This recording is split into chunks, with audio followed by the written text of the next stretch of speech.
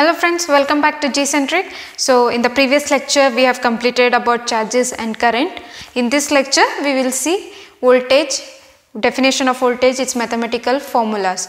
Okay. So voltage is also called as EMF, potential difference, and this concept was first given by Alessandro Antonio Volta. So after this scientist name we have kept the unit of voltage as volts. Now if you take a conducting medium, how in the previous lecture we have seen it, a conductor which is connected to the battery and it has got electrons in it. This is plus and minus. Okay. So the current will flow from this direction, positive terminal.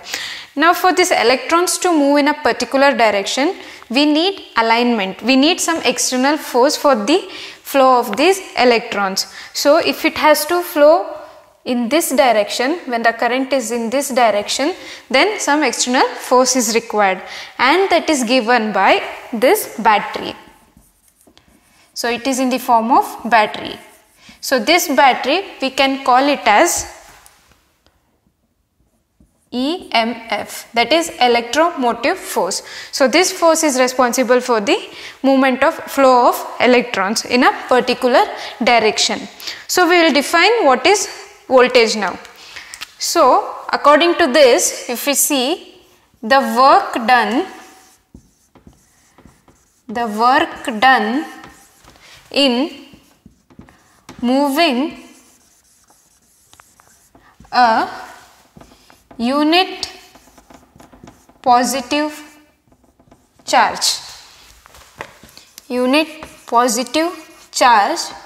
from infinity to some reference point or some point, we will call this as voltage, EMF or potential difference.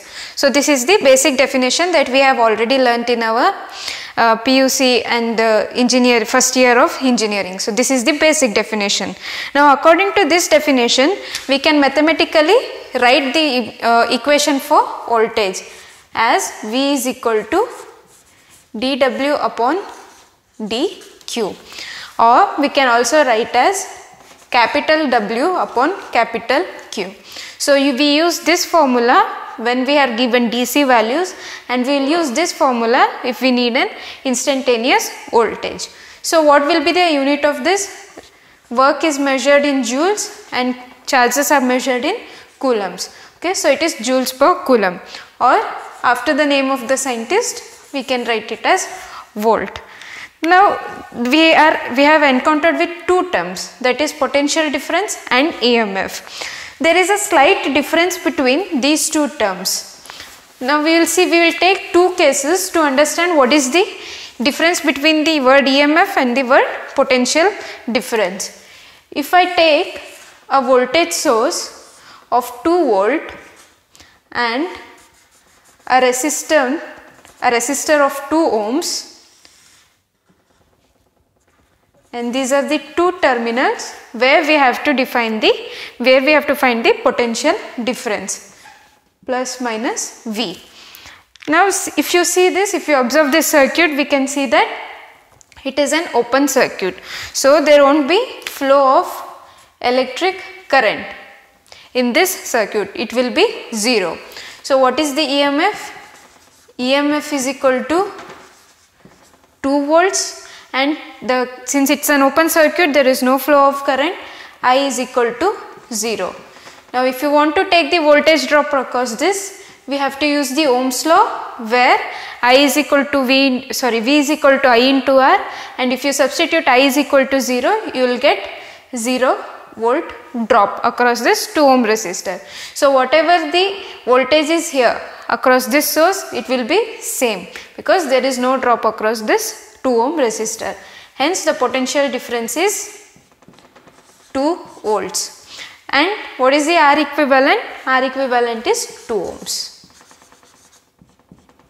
So this is the open circuit case, and this is the first one.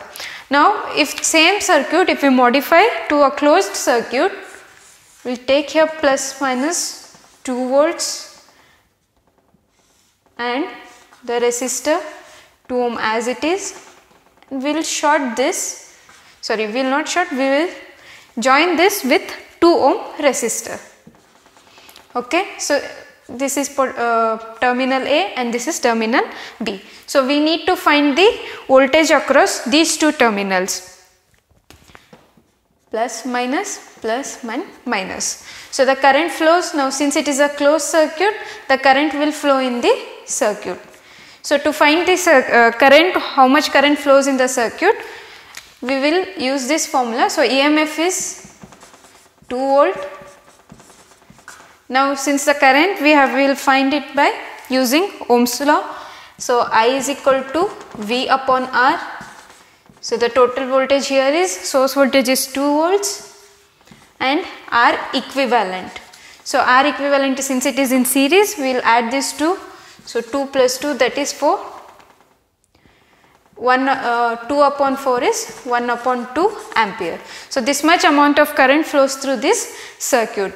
Now to find the voltage drop, that is the potential difference across these two terminals, we can use the Ohm's law again, that is V is equal to I into R, where I is equal to half ampere and R is 2. So we will get potential difference across this is 1 volt. Okay. Now if you observe this, and here R equivalent is 4 ohms. Okay, so this is the R equivalent. Now if we observe this, the EMF remains same, that is 2 volt and 2 volt, whereas this is open circuit and this is closed circuit. So the potential difference across this appears as same as the EMF. Okay, so that is 2 volts, whereas here, since it is a closed circuit and a resistor is connected here, you will get different value, that is the potential difference. Okay, the R equivalent here it is 2 ohm and here it is 4 ohm. So we can conclude that this is independent of the values of current and resistors, whereas this potential difference is dependent on resistor and current value. Now basically what is the meaning of potential difference? So if you want to take a difference, you take it between the 2 points.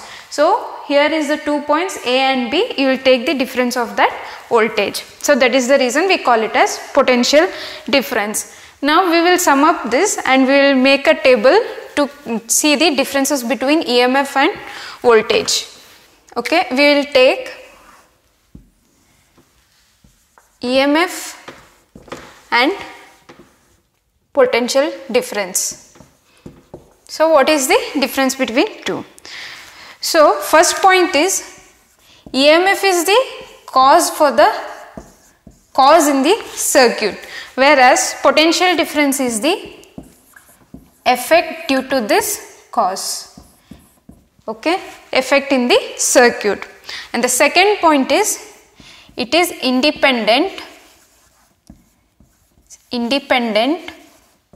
of the values of current and resistors.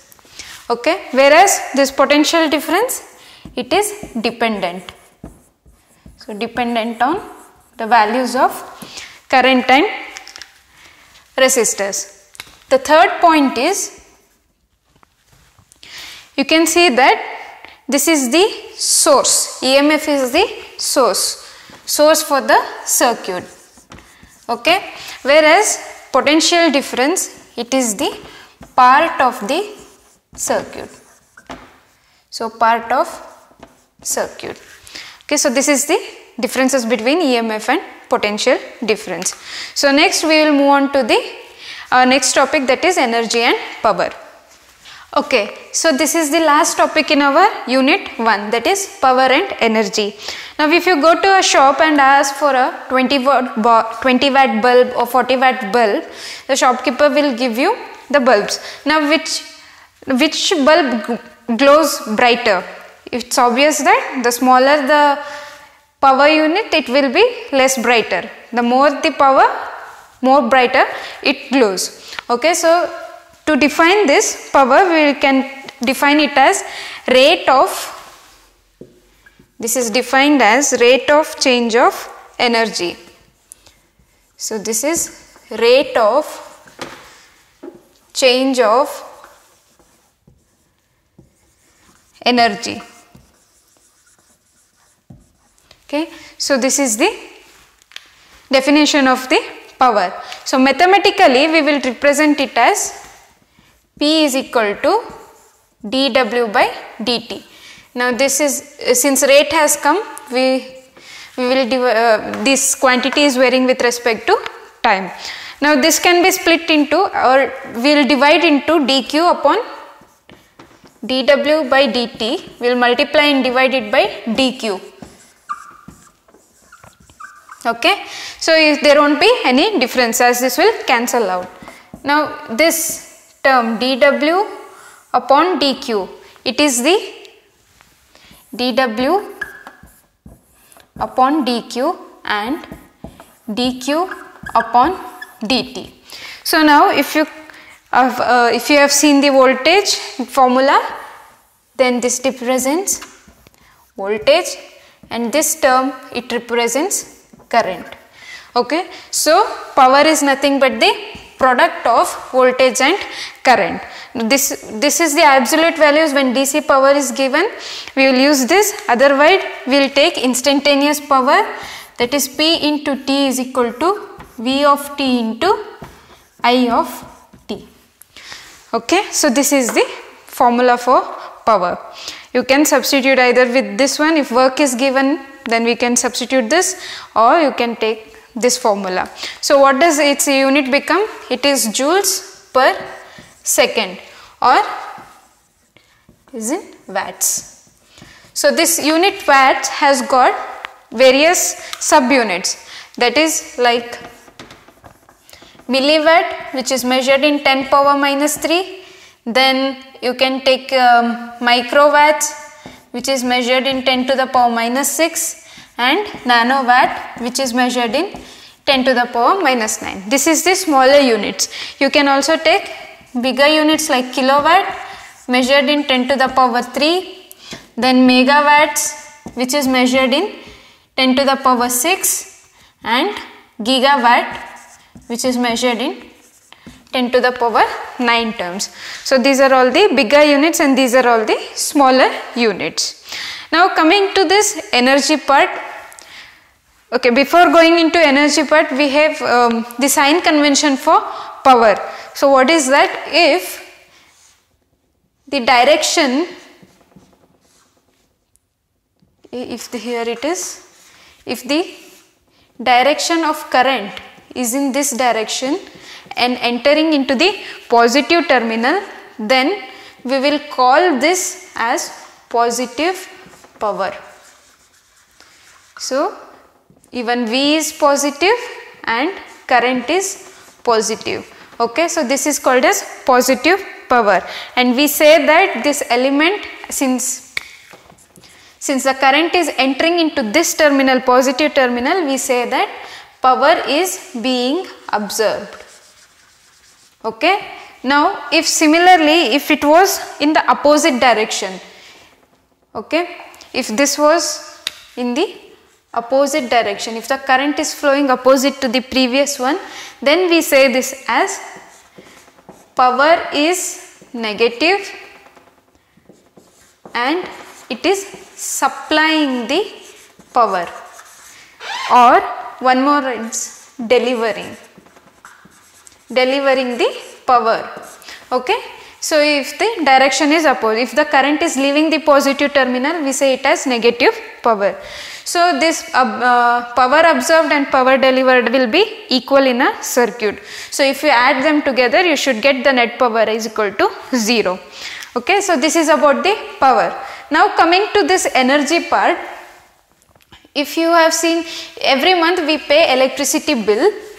Okay, so in that electricity bill we observe that how much power we use, that much for that time period energy will be calculated. So basically energy is the capacity to do work. So energy is capacity to do work. Okay. So this is the definition of the energy. So from power formula we can take this. So we know power is equal to dW upon dt. Okay. So this is the energy. So we will cross multiply. dW is equal to P of t into dt. Integrate on both the sides, you will get energy is equal to P of t into dt. Okay. Now, so you can see that this energy is nothing but the product of power into time. So more power you use, for more the time you use the electricity, for that time it will be multiplied with this period. Okay. Now this power can also, we can write it as V of t into I of t into dt. So in the previous lecture you have seen that in the previous power definition we have seen that it is also, power is the product of voltage and current. So that is the reason we have substituted V of t into I of t. Now this is for instantaneous energy. Now if you want for DC values, then you can write this as V into I into t. So and in which it is multiplied, energy is measured in joules. So the unit becomes joules. Okay, so this is the definition of the energy and the mathematical calculation for the energy. So this completes our first unit, basic concepts. So in first unit we have seen fundamental units, that is SI unit system. Then after that we have seen charges and current. And this is the last topic, we have seen the third topic, that is voltage, EMF and potential difference. We have understood that EMF is, there is a slight difference between EMF and potential difference. And this is the last topic, that is power and energy. So this completes our first unit, and from next unit, we will start, from the next lecture onwards, we will start the next unit. Thank you.